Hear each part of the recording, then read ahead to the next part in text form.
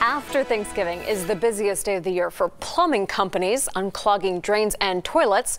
Tonight, 23 ABC's Adam Bowles has details on how you can prevent damage if you and your guests overwhelm the systems this holiday season. Adam. Tim and Jackie, plumbing companies are calling this Brown Friday instead of Black Friday. Today, I talked to Robo Plumbing in Bakersfield to see how they handle the busiest day from clogging toilets. The motto for Robo Plumbing in Bakersfield: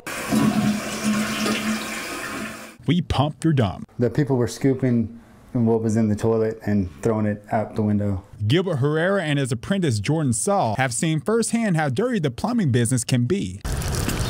And with one of the biggest holidays involving food upon us, people welcoming guests into their homes, for these plumbers, it's about to get dirtier. If you get 10, 15 people in your house, your septics probably can't handle it.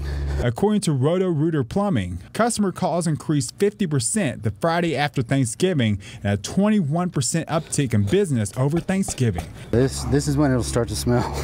Which means for them, a whole lot more nose plugs. Whew, man, that stinks.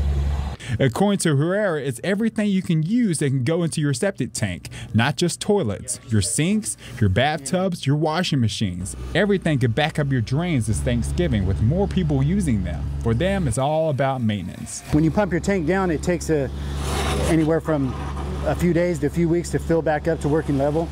So it gives your leaching system time to soak down into the ground. So even doing that will help it out. Here's some tips to prevent plumbing issues. Don't use a lot of toilet paper, no baby wipes, no large pieces of food in the sinks and garbage disposal, and don't pour grease down the sink. Live in studio, Adam Bowles, 23 ABC.